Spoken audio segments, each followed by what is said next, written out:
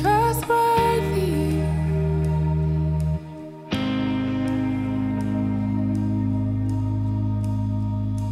You're the grace that trustworthy. Hi, church family, all our regular viewers and new viewers. It's great to have you join us in worship and praise this morning. We want you to know you are loved and appreciated, and God loves you immeasurably.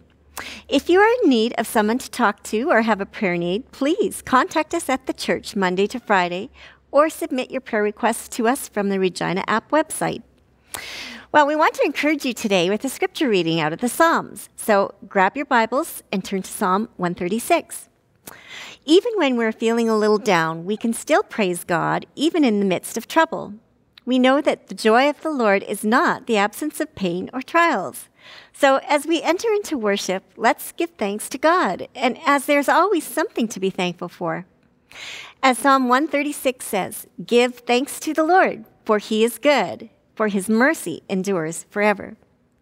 Give thanks to the God of gods, for his mercy endures forever. Give thanks to the Lord of lords, for his mercy endures forever. To him who alone does great wonders, for his mercy endures forever. The psalmist goes on for 26 verses to state God's mercy endures forever. So let's praise God for his mercy today and his very great goodness. Amen. Well, it's good to see you this morning. We're going to start by worshiping God, and we're going to celebrate what he has done for us. Amen. He lived and he died and he paid the price for us. Amen. The song's called "You Have Won Me." Let's just worship along with us today.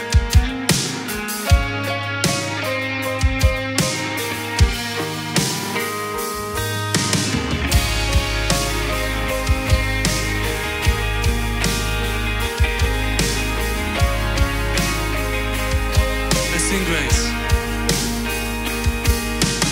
Grace, you've shown me grace.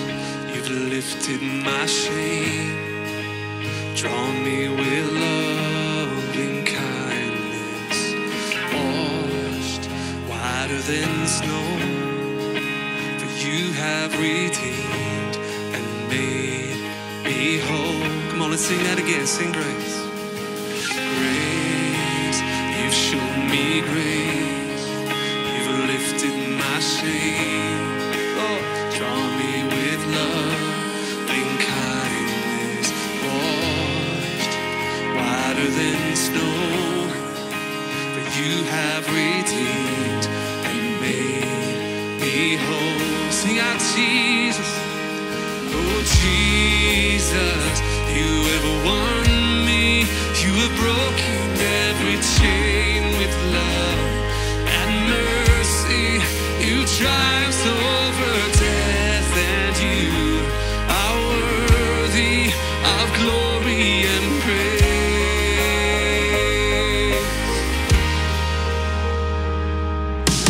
Love, you've shown me love by leaving your throne, by bleeding and dying on that cross, that wonderful cross that took all my guilt and sin away. Sing it out, sing Jesus. Oh, Jesus, you have won me.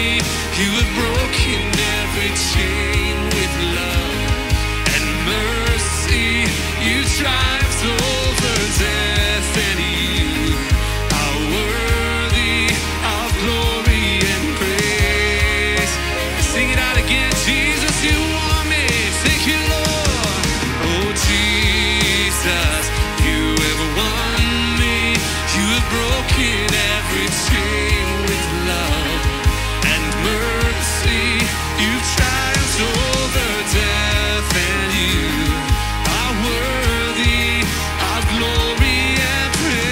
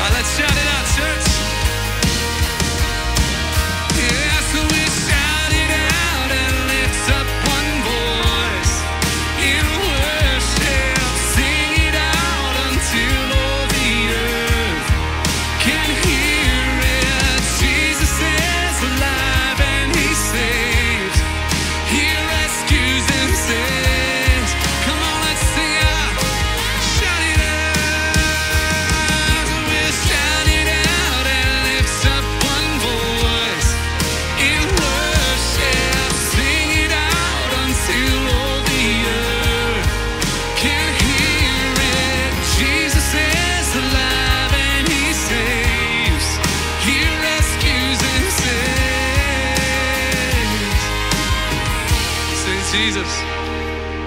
Oh, Jesus, you have won me. You have broken every chain with love and mercy.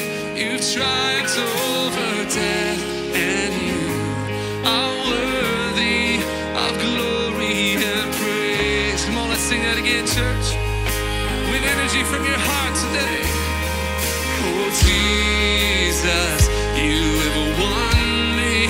You have broken every chain with love and mercy. You triumphed over death, and you are worthy of glory and praise. So we shout it out. Yeah, so we shout it out and lift up one voice in worship. Sing it out until all the earth can hear it. Jesus is alive and he saves. He rescues and saves. One more time, shout it out. Oh, so we shout it out and lift up one voice in worship. Sing it out until all the earth can hear it. Jesus is alive and he saves. He rescues and saves.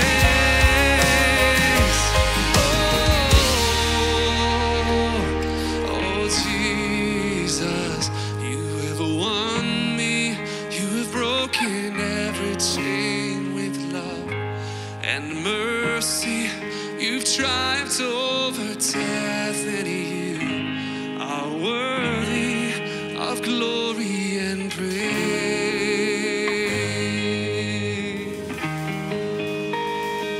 Amen. Let's give him some praise this morning. Thank you, Lord. Thank you, Lord. Amen.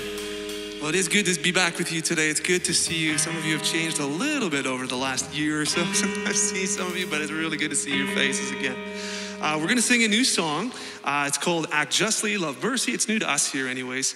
And, Micah 6:8 says, the Lord has shown me, oh man, what is good and what the Lord requires of me, but to do justly and to love mercy and to walk humbly with our God. So as we sing this song this morning, you keep that verse in mind and let's just worship the Lord in his presence today. It goes like this. All comes down to this, what you require of me. Love my neighbor as myself, and you above all things.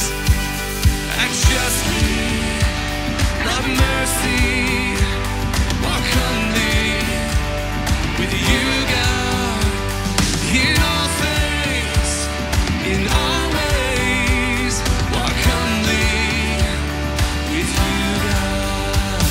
It all comes down to this, to be your hands and feet.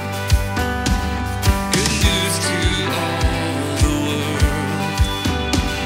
The truth will set us free. Oh, act justly, love mercy, walk humbly with you, God. Oh, in all things, in all ways, walk humbly with you, God. It's beauty for ashes, it's morning to dancing. Closer and closer, the kingdom of heaven. It's beauty for ashes, it's morning to dancing. Closer and closer, the kingdom of heaven.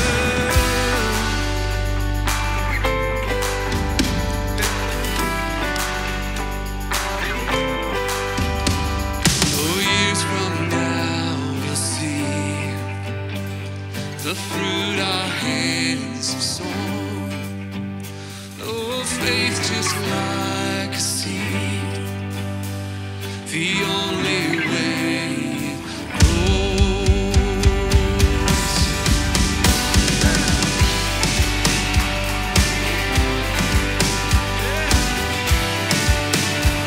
Let's sing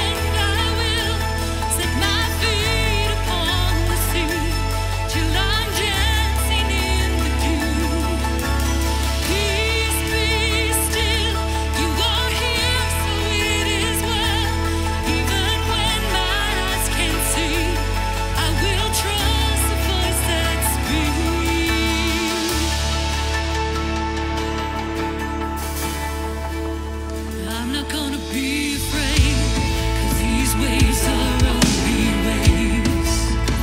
I'm not gonna be afraid. No, I'm not gonna be afraid. I'm not gonna fear the storm. You are greater than its roar. No, I'm not gonna fear the storm. No, I'm not gonna fear it all. Peace be still, say the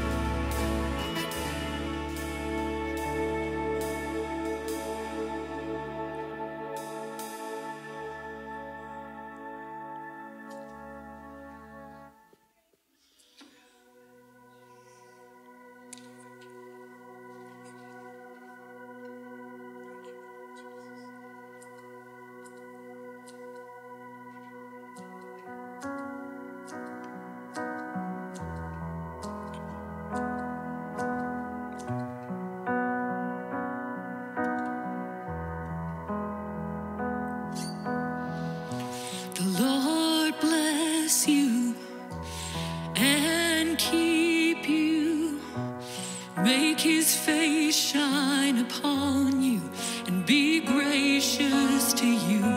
The Lord turn his face toward you and give you peace.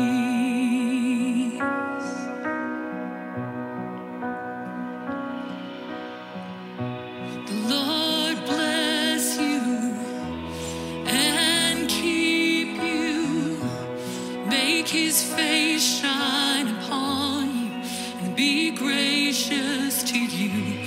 The Lord turn his face toward you and give you peace.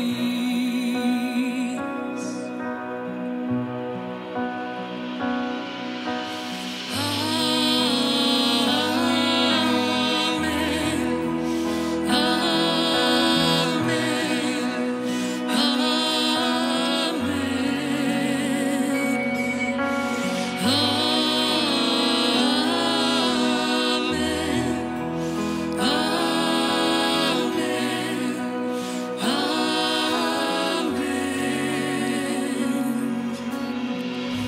The Lord bless you and keep you, make his face shine upon you and be gracious to you. The Lord turn his face toward you and give you peace. Amen.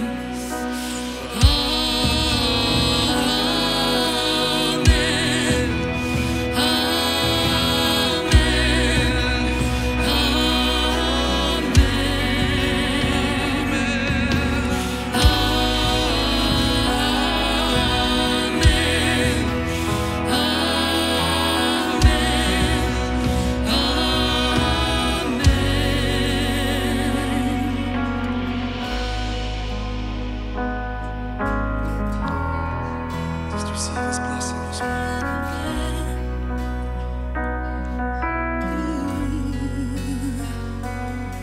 May his favor be upon you and 1,000 generations, and your family and your children and their children and their children. May his favor be upon you and 1,000 generations, and your family and your children and their children and their children. May his favor be upon you and 1,000 generations, and your family and your children and their children and their children. May his favor be upon you and 1,000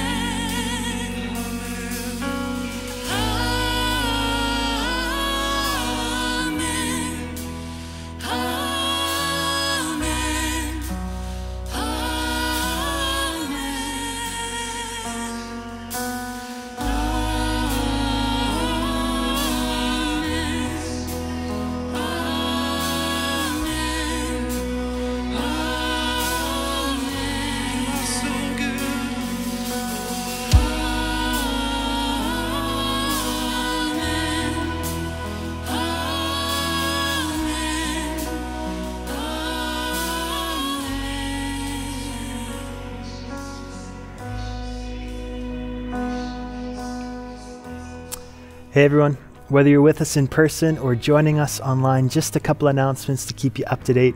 We just want to say a big congratulations to all our grade 12 graduates. If you know one of the grads, why don't you reach out to them, encourage them, pray for them as they transition to this next season of life. We're grateful for each one of you. Hey, if you're interested in contributing to the mission of Regina Apostolic Church, there are multiple ways you can give, whether it's online or in person. Check out www.reginaap.com/give for all the electronic methods and online.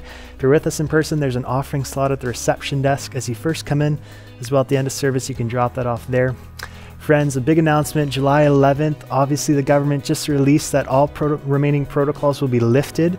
So we're going to be relaunching 2 new service times on Sundays at 9:15 a.m. and 11 a.m. So mark that on your calendars. July 11th, Sunday, there will be 2 new service times, 9:15 a.m. and 11 a.m. Obviously, all remaining restrictions and protocols will be lifted at that time.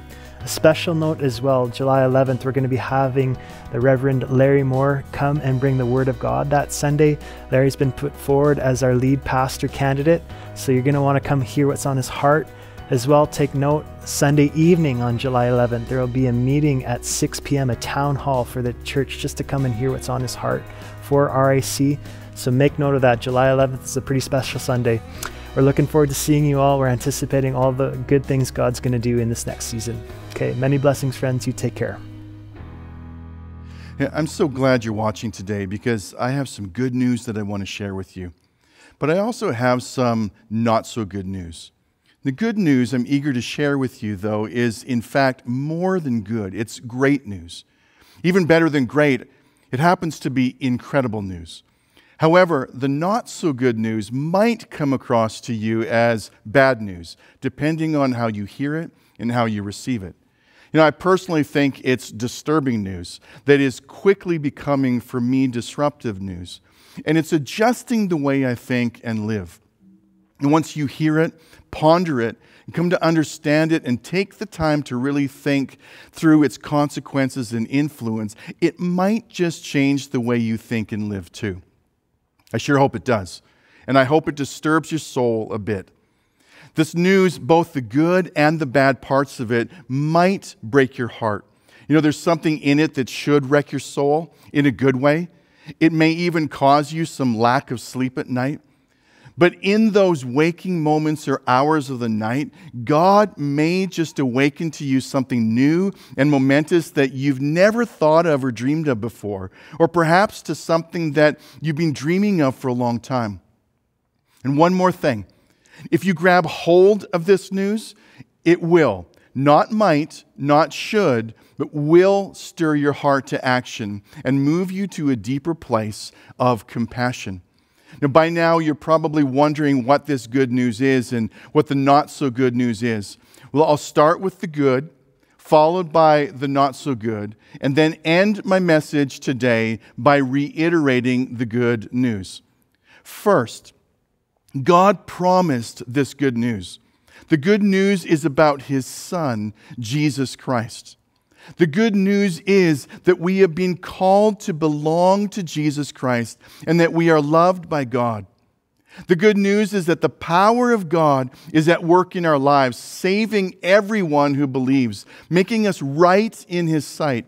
You know, the good news is that it's a work of faith by grace from start to finish when we place our faith in Jesus.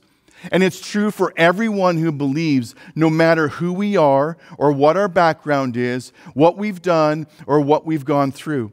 So the good news is that God is faithful and He is always fair, even when we are not. Now for the not so good news, the bad news. All have sinned. All people are under the power of sin, and that sin seeks to keep us separated and distant from God, void of the abundant eternal life He offers us in Christ. We all fall short of God's standard. We have no excuse. God has shown us what we need to see and what we need to know. The entire world is guilty before God, and we need an advocate to stand before the judge on our behalf to make a request for our acceptance and acquittal. You see, the bad news is that sin must be judged. It cannot be overlooked. Simply trying to live right won't cut it. No one can ever be made right with God by doing everything that the law commands or by always acting good. The law shows us how sinful we are and how inadequate our works are. The bad news is that our lives apart from God are depicted by four main characteristics: sinfulness, self-centeredness, self-righteousness, and stubbornness. And each of these four characteristics is a barrier to experiencing a fulfilling and flourishing life and to encountering God's peace. Each characteristic contains a certain degree of striving, and each is in its own way stifling. Each one of these four traits also requires grace and humility and perseverance to overcome. And I'll come back to each of these characteristics in a moment. But first, I want to give you a brief overview of how we're going to approach our messages throughout the summer months. This summer, we will be preaching out of the book of Romans, and we'll be highlighting key passages and themes.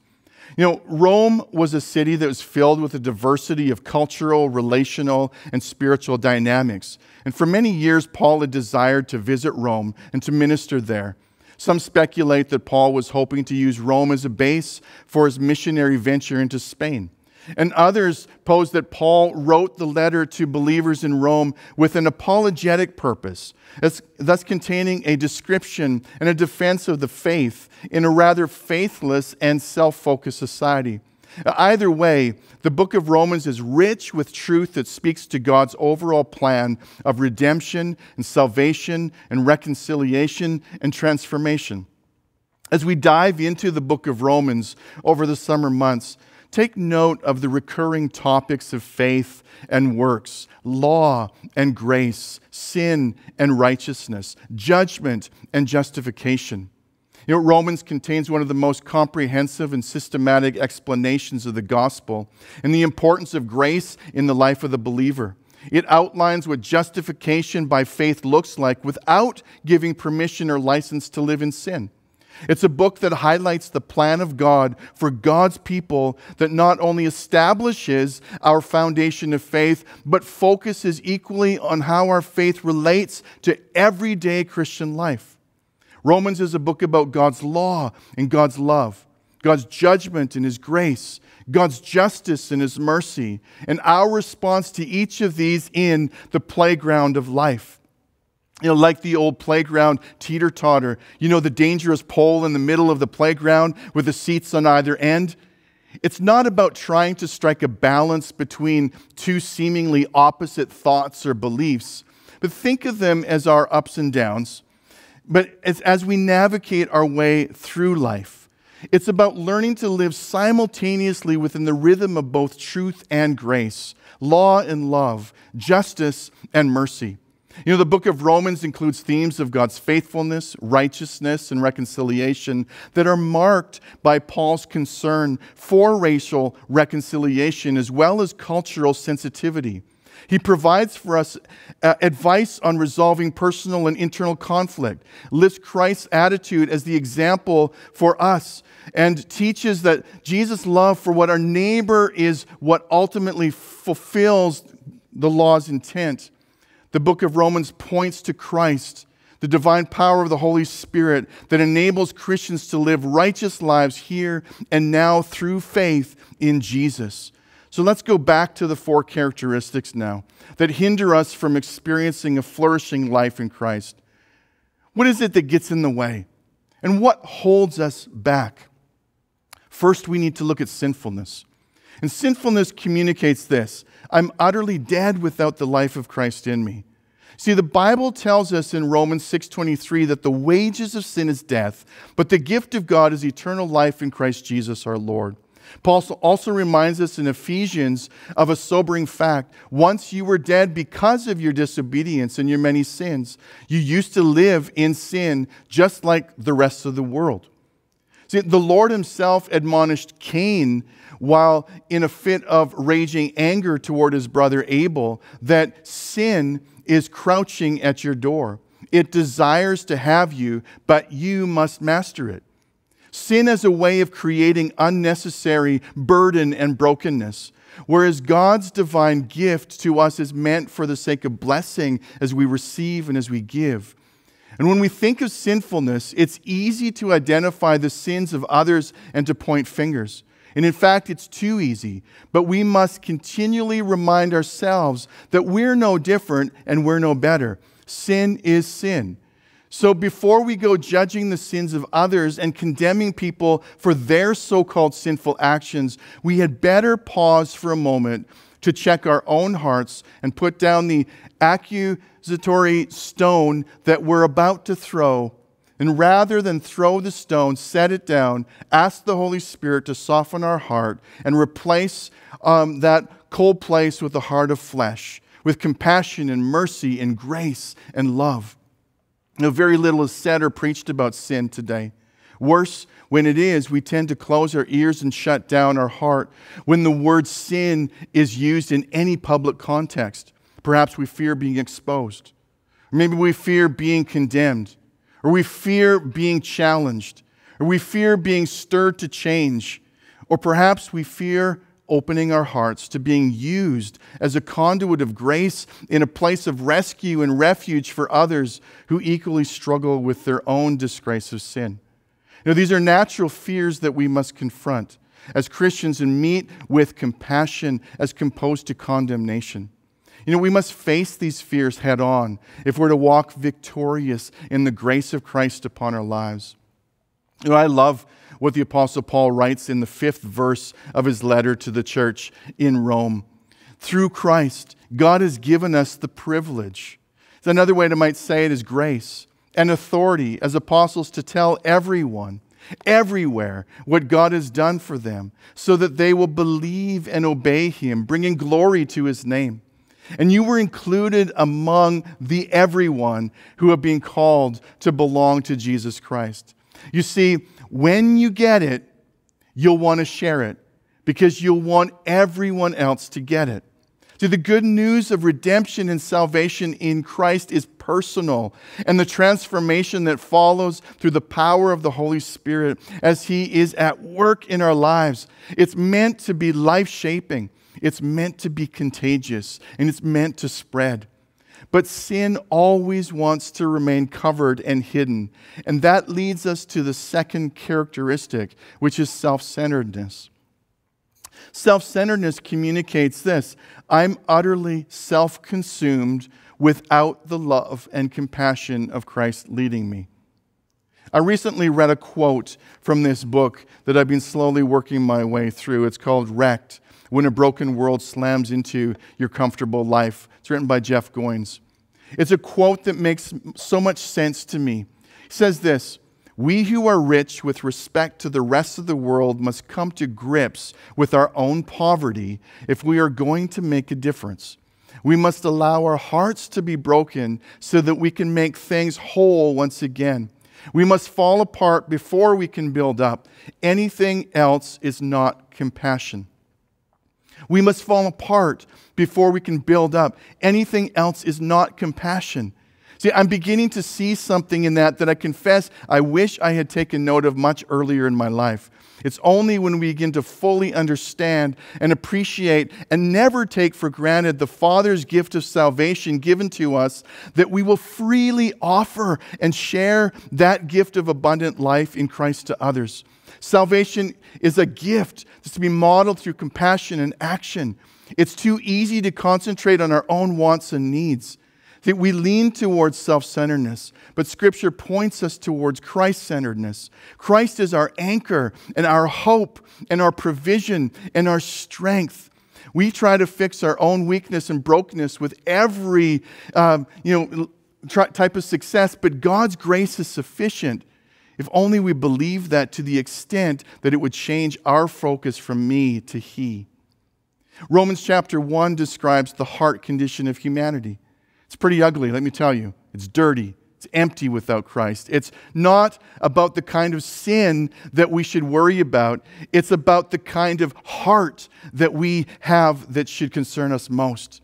And thankfully, despite our sin, Christ reached into that place with His loving kindness to lift us up and pull us out. Because while we were still sinners, Christ died for us. And in response to our self-centered nature, Paul writes this, "Don't you see how wonderfully kind, tolerant, and patient God is with you? Can't you see that his kindness is intended to turn you from your sins?" Our response should be one of reciprocating to others the very kindness and mercy that Christ has shown us. And by doing so, we have the privilege of lifting others up and pulling them out of their sinful and self-centered place rather than pushing them further in due to our lack of humility and insensitivity. And that leads me to the third characteristic, which is self-righteousness. And this is a tough one because we all want to be right. And if the truth be told, not one of us wants to be called out. But the Bible is clear on this point. No one is righteous, not even one. No one is truly wise, and no one is seeking God. Ouch! All have turned away. All have become useless. And no one does good. Not a single one. Again, ouch. See, those words sting, but they're true. In every aspect, true. Paul goes on to say they don't know where to find peace. They have no fear of God at all. Human tendency apart from God is to create our own form of righteousness based on our own standard of rightness and justice. But it's flawed because every standard then competes against another standard, which creates nothing but confusion and chaos. Therefore, nothing is right and nothing is just. It's just a big mess. Self-righteousness says my life is hopeless and all my efforts to attain a sense of rightness and worthiness on my own are useless and meaningless outside of Christ.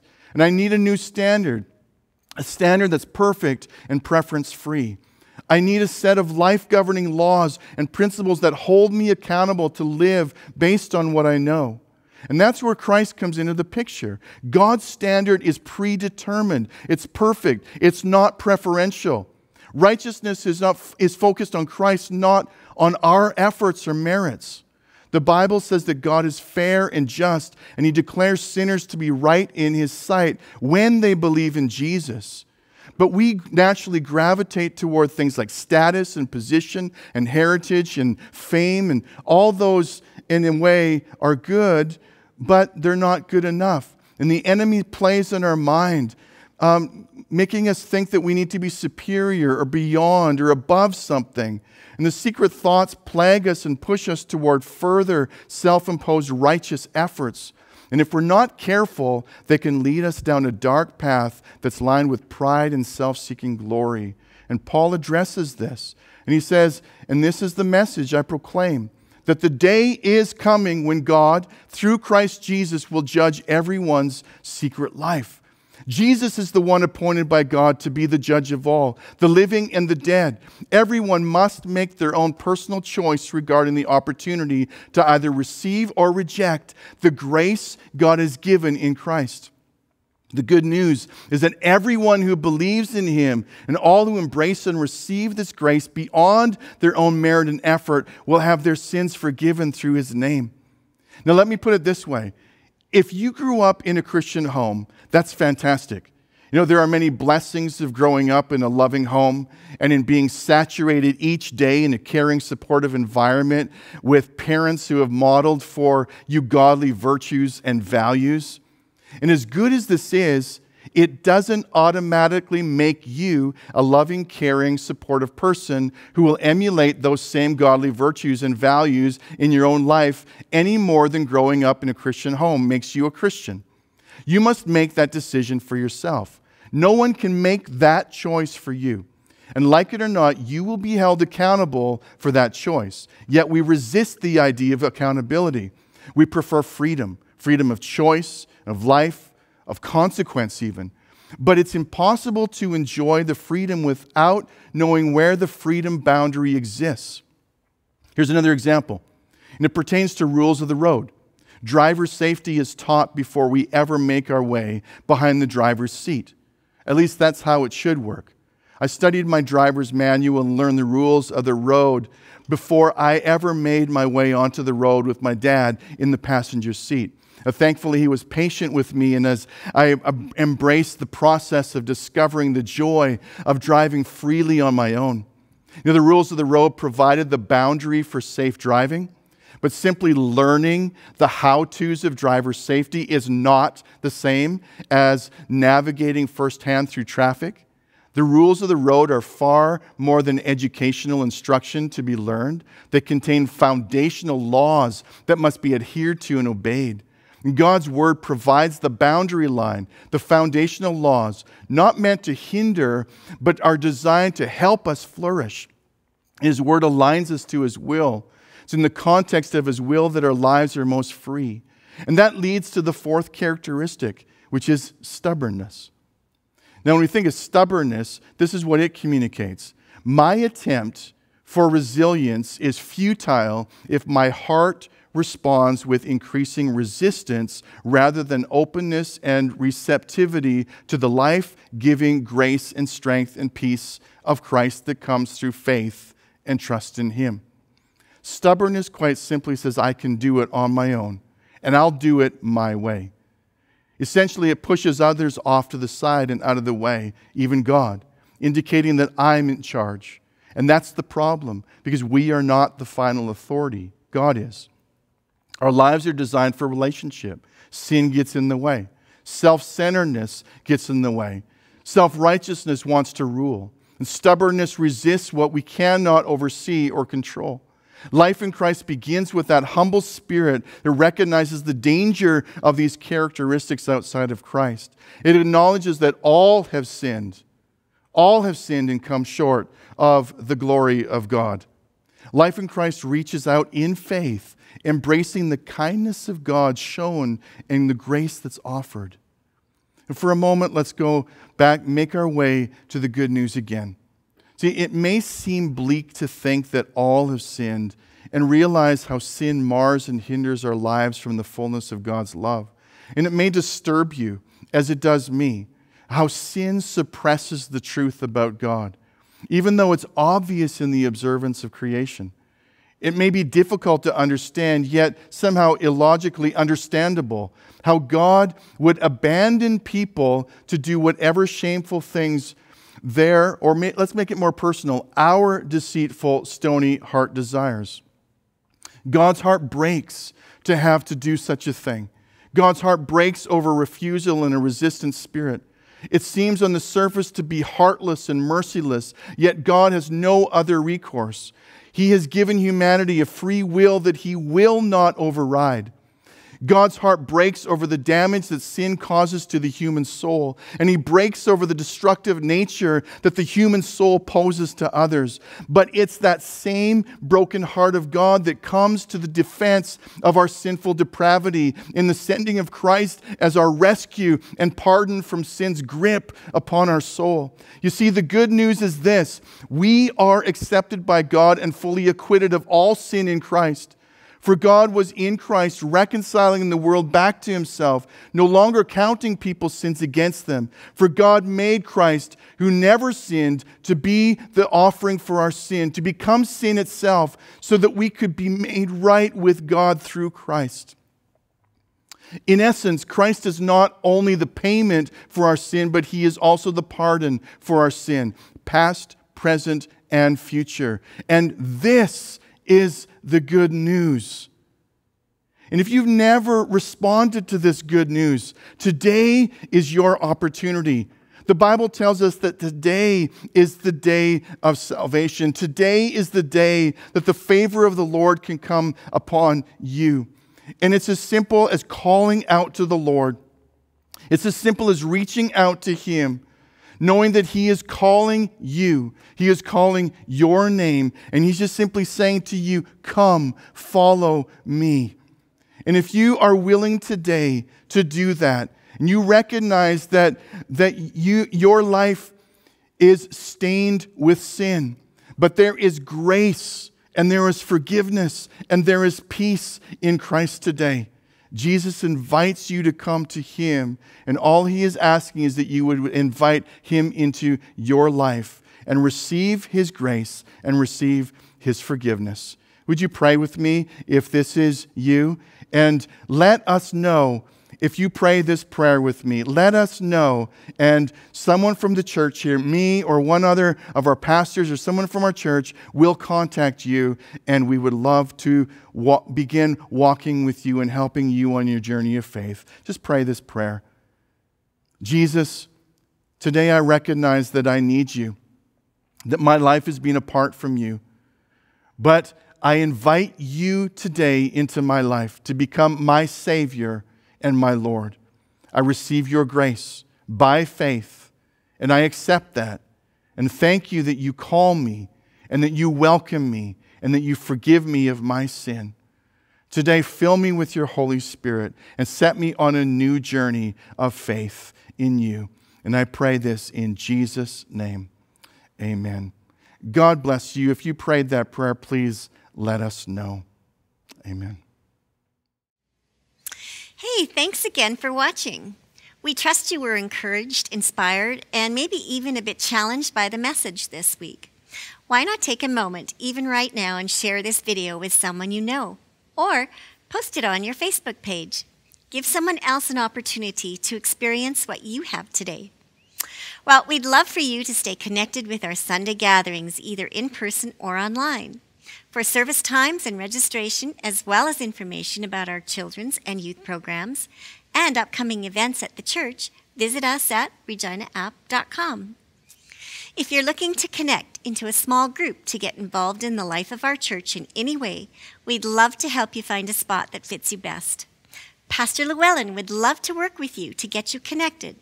Just send a quick email to getconnected@reginaapp.com. So thanks again for watching, and be a friend to someone this week. Reach out with a text or make a call. Your voice may be just what's needed to brighten someone's day. God bless, and have a great week.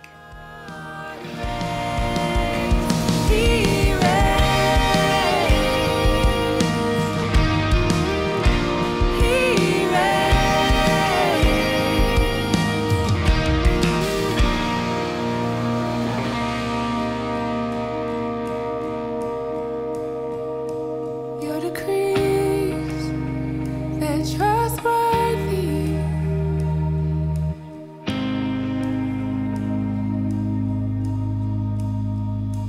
Your decrees.